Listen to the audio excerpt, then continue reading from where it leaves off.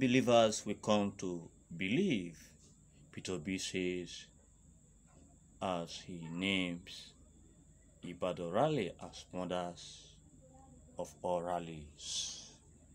Now the news info.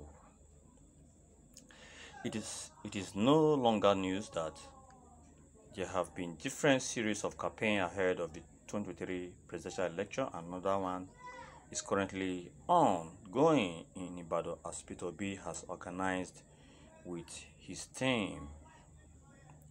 Peter B also took to his social media page on Twitter to share a new message about the Ibadan rally as he revealed that it is going to be the mother of all rallies and that his team looks forward to a huge rally. Not a small thing. This is quite ambitious and energetic from Peter B, and it is obvious that he has every right to say this, judging by the fact that he was warmly welcomed by the people of Ibadan and the presence of the notable figures like Pa Ayo Adebayo makes it more interesting. Now say they go. What are your thoughts about this, and do you agree that this is the biggest rally we have witnessed so far? Not a small thing.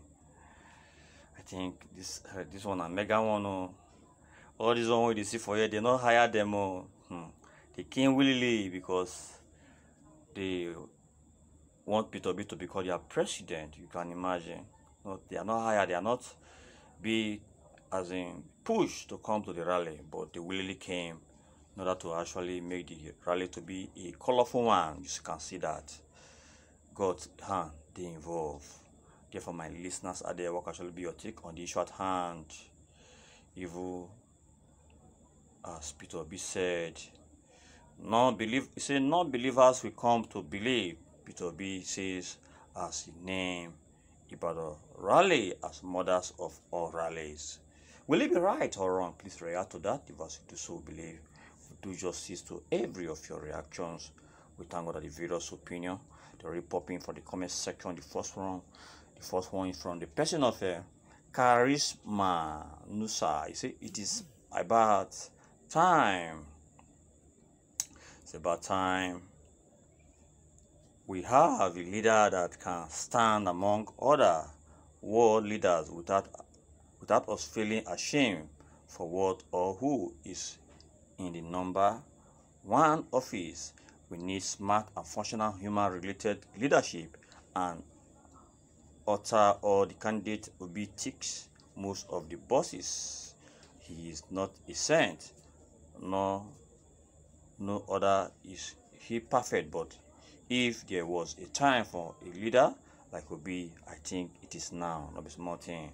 Then from the person of our full source, he said Peter B presidency is ordained by God. Therefore, we want INEC and their co-traveler never mess up with the next year's election or attempt ringing.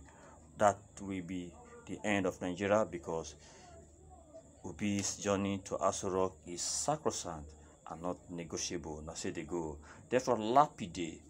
You see, we shall all be articulated. We know they do rally, jamboree, or halobaro.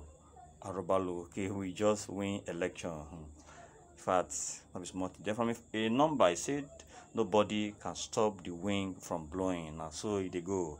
Then from David, you say, may God guide and protect Obidati and all obedient movement. We shall win come 2023 election. God go do am. Then forget, say Nigeria shall be great again. What a great nation, not be smart, you know. Then from Silver right, say God bless, give us. Say God, please give us Obi. Use every mechanism at your disposal to stop all those evil men who have put us in this mess as a nation. Deliver us from their hands and give us a new and a better Nigeria in 2023. Amen. Not be small thing. Then from Ugu Lucy, he said Nigeria should be careful. Again, this is how people are shouting, Sa Baba, Sai Baba.